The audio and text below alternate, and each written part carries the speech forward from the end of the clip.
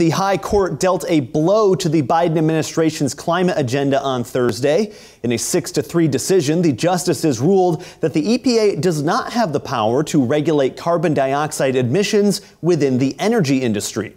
Chief Justice John Roberts wrote that regulations with big economic and political consequences must instead go through Congress. President Biden called it a devastating decision. Meanwhile, the court also threw out lower court rulings that were preventing the states of Arizona, Arkansas, and Indiana from implementing abortion restrictions.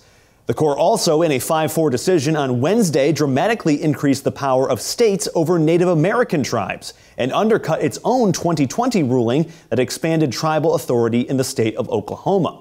Until now, states generally lacked jurisdiction over criminal activity, which was then prosecuted by the federal government on native land.